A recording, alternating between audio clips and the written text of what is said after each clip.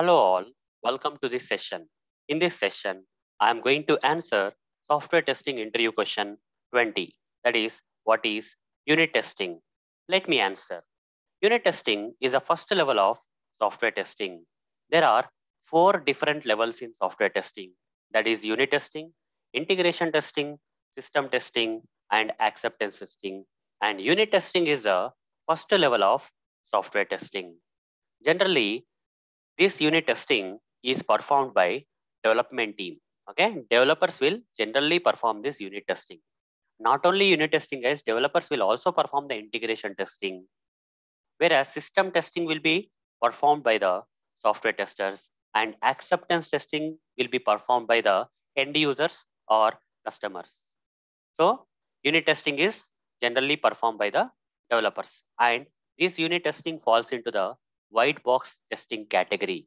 Okay, it is performed by the developers and it falls into the white box testing category because while developers are performing the unit testing, they can see the code, they can access the code. Okay, the testing that can be performed by seeing the code or accessing the code is nothing but the white box testing. Okay, hence unit testing falls into the white box testing category.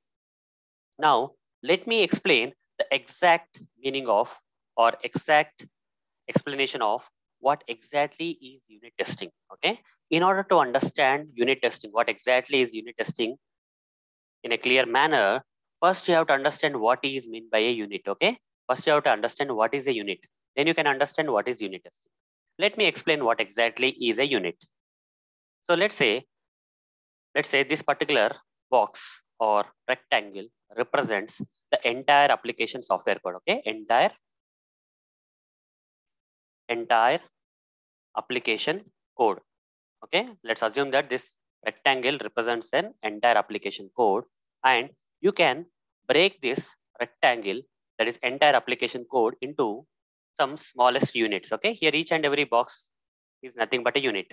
You cannot break this particular box further. Okay, only to this much extent you can break the code, the smallest unit. If you break the entire application code into smallest units like this, okay, smallest pieces like this, here each and every piece is nothing but a unit. So this is a unit, this is a unit, this is another unit, and so on, guys. Okay, the entire application code, when broken into smallest parts or portions, where that smallest parts or portions are nothing but units, guys. Okay, here whatever I am drawing are the smallest breakable. You cannot break them further, guys. Okay, you cannot break them further. Till this extent only you can break. Here each and every box represents a unit. Fine, each and every box here represents a unit. Done. So here, now you understood what exactly is a unit. Okay, now you understood what exactly is a unit. So in real time, how can we break the entire application code into smallest unbreakable parts? Okay, so how to do that in real time? In real time, what is the procedure? Here I have an example, guys. For example, if the developers have written the entire application code for a calculator application, okay, let's assume that the developers have written the code for a calculator application. Okay, calculator software application, they have written the entire code. If you have to break that entire application code into smallest units, okay, smallest parts, as possible as smallest parts, if you break them, maybe one of the unit can become a division of two numbers. Okay, so assume that this is a calculator. Here one of the unit can be the code for addition. Okay, the code for addition code, addition of two numbers. This unit can be, the other unit can contain the code for subtraction. Okay, subtraction of two numbers. Another unit can be, okay, you see entire code is there for the calculator, and each and every unit is like, for example, this unit code is for addition of two numbers. Okay, subtraction of two numbers, here multiplication of two numbers, and so on. Okay, multiplication of two numbers, division of two numbers, and so on.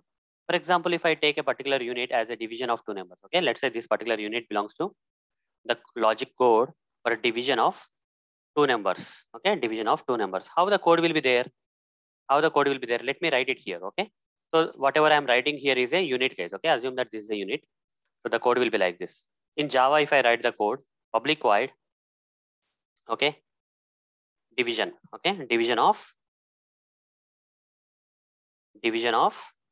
two numbers. Okay, like this some method is there. Okay, so we cannot break this method further. Okay, so when I divided the entire application code into smallest possible parts, okay, one of the part came like this. Okay, which contains the code for dividing two numbers. Okay, which contains the code for dividing two numbers. I'll just make this small div of two numbers. I'll say so int a comma int b, something like this. Okay, this is a code, guys.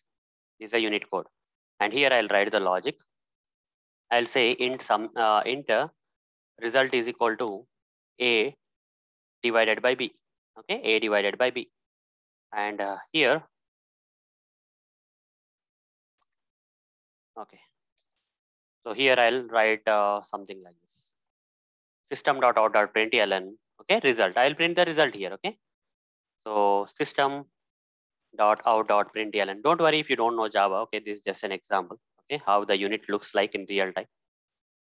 So here I'll say result. Okay, I'll print the result. Okay, that is a division of two numbers. I'll result. Okay, fine. Now this is an example of a unit. This is one unit case. Okay, this is one unit, a piece of code which cannot be broken further. So one example for the unit is a method, reusable method in the calculator application, which cannot be broken further. This particular unit I cannot break furthermore. Okay, so developers who performs unit testing, developers will perform unit testing. While developers perform the unit testing, they can see the code, they can access the code and all those stuff. Okay, so what the developers, how the developers will be testing this particular unit piece of code? Okay, how they test it individually. So here, guys, you have to understand one thing. Okay, for now you understood what exactly is a unit. Okay, for now you understood what exactly is a unit. Unit testing means this broken down individual units. Okay, this is one example of a unit. Like this, other units also exist in the application code, right? So this broken down individual units will be tested separately. Okay, developers will test these individual units which are broken down from this entire application code individually, separately. They will test, and that kind of testing done by developers is known as unit testing. Okay, so testing the units which came out of the entire application code separately or individually by passing some valid inputs and invalid inputs. For example, for this particular unit, what the developers, how the developers will test this particular code. So developers will call this particular method and they pass some values like 5 3. 5 will go into a, 3 will go into b. How many times 5 will be divided by 3? So 1 will be printed here. Okay, 3 times, one time. 3 ones are 3. Okay, only one time. For example, if the developers will pass 6 and 3, okay, 6 into a and 3 into b, 2 times, result will be 2. Okay, 6 can be divided by 3 by 2 times, so the result will be calculated and printed as 2 here. What if let's say someone developers will pass some negative values like -3, -6, -3. -3 into 2 is 2 times, right? -3 into 2 is -6. So here 2 should be the result, 2 times.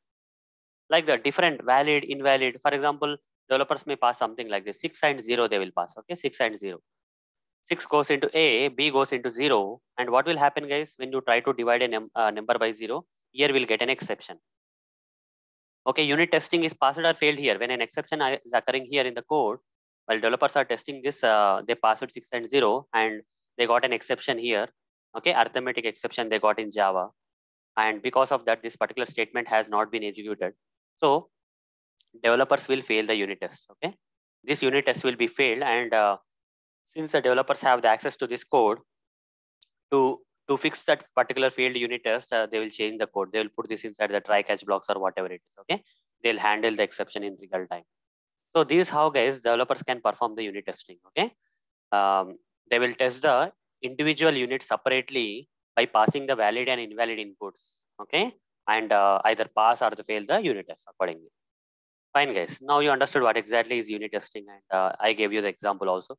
What is the advantage of performing the unit testing in real software projects?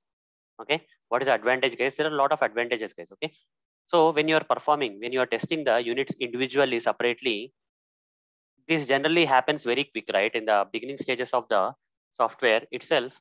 Okay, unit testing will be performed, and if any issues are found in this unit testing, during the unit testing, if any issues are found, it is very easy to fix the defects, guys. Okay, they are like, It's very easy to fix the defects. Okay, they are very less costly. Okay, cheaper. Okay, cost of fixing the defects is very less.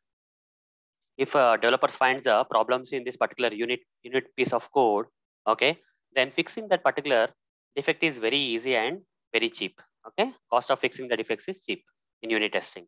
In later levels, if they find some defects, like if the defect is missed in unit testing and it is found in integration testing, the cost of fixing the defect will increase a bit. What about the defect got missed from unit testing, integration testing, and finally found in the system testing?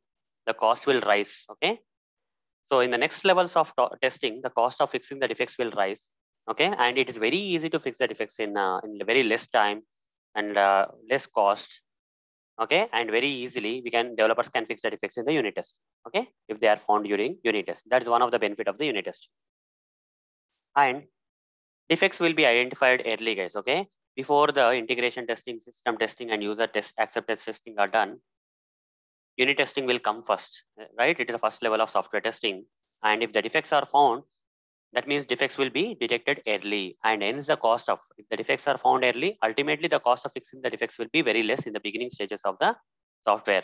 If the defects take time to discover and get fixed in the later phases of the software, in that case, the cost of fixing the defects will rise.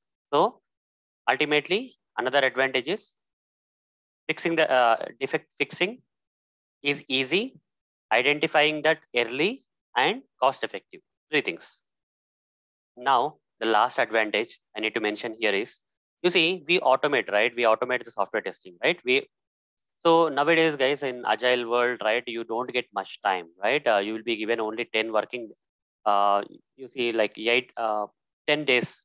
Duration will be 2 weeks. Okay, sprint duration will be 2 weeks, and in that 2 weeks, 4 will be holidays itself, like Saturday, Sunday, Saturday, Sunday, and remaining 5 days, that is overall 10 working days. Okay, overall 10 working days, you have to finish up your testing of a complex application. You see how difficult it is, right? So you test the entire application in just 10 working days, and in that given less time, can it be possible? No, right? That's why we automate the regression suite, right?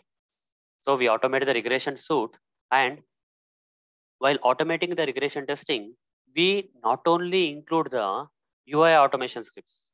Okay, we also include the unit tests. Okay, we also include the automation of the unit tests. Okay, so unit tests also can be automated along with the UI functional tests. Using Selenium or some tool, we automate the UI functional tests. Whereas unit tests can also be automated, guys. Okay, there are some unit testing frameworks like TestNG, JUnit, and all that developers can use, and they will run this unit test at a go. Okay, hundreds of unit tests they can run for every build, every version of the software they can run, guys. By running the unit test, by running the API automation test, by running the UI functional test, right? It will give more results. Okay, so for each and every version, okay, we have to run the test. As part of regression testing, we have to automate the unit tests also. So that is another advantage, guys. Okay, so supports us in automating the regression suite. Okay, so it becomes automation regression suite. Unit test also participates in that, and it will make our scripts more stable and all. Okay, it will detect the errors quickly, and the defects identified during the unit test is kind of very cheaper to fix. And also we have to automate this unit test as part of the regression testing. Okay, not only UI functional testing, we have to also automate the unit tests as part of the regression automation testing automation. So these are the advantages of the unit testing, guys. Hope you understood what exactly is unit testing, and who will perform unit testing, in which category unit testing falls into, and an example of a unit testing, and what are the different advantages we get by performing the unit testing. Okay, so hope, guys, you got the answer for this question, what is unit testing. So that's all for this session. In the next session, I'm going to answer the next software testing interview question for you. Till then, see you. Bye bye.